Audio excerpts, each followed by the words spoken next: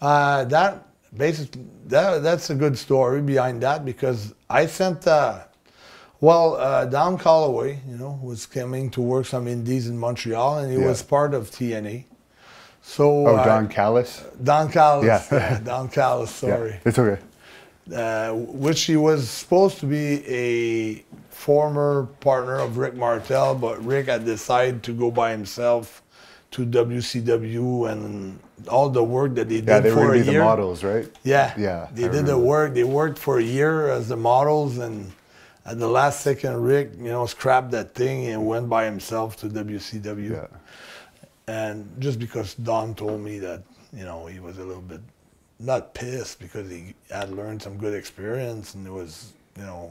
But he never really got over huge. Yeah, no. But he wished he would have had. Oh, this comes back to me. They were called the Truth Commission. Baby. No, remember Don? You asked me earlier about the military guys. Yeah, Don the Truth Callis Commission was the manager, the Truth Commission. Yeah, then he was supposed to be a good talker. Yeah. They had him talk for an hour, you know. Yeah. He was just talking. Right. And nothing was happening.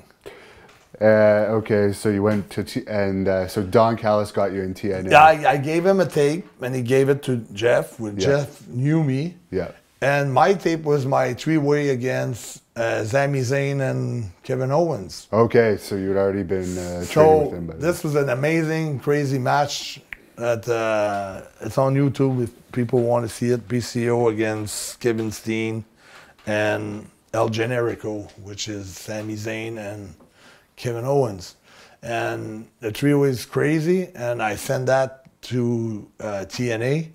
And they looked at it, and right away, Generico wasn't big. Kevin wasn't that big. Like back then, he was probably 220. And before Generico, he went on his McDonald's diet.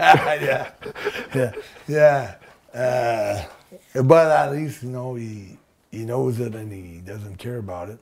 But Generico was probably 175. So they saw the match and they figured this guy can work with our guys in the X division. So I went on into a Battle Royal X division, won the whole Battle Royal. And what happened next? I had a few matches with different X division guys. The thing is that they were poor as far as money.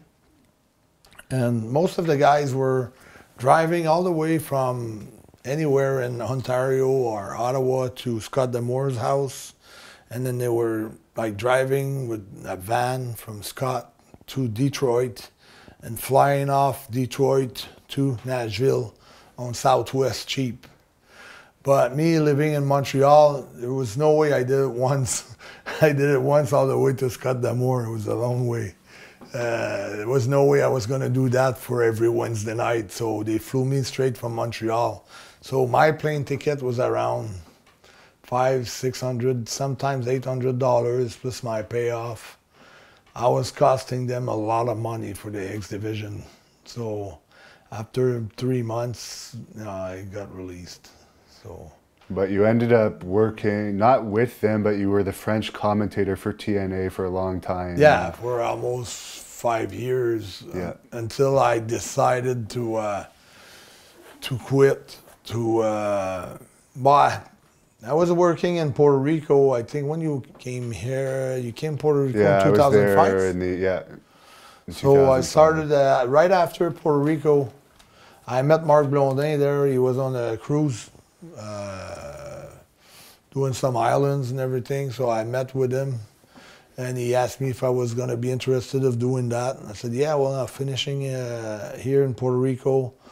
I'll go back in Montreal and I'll do the voiceovers with you for the French commentary and for the TNA shows.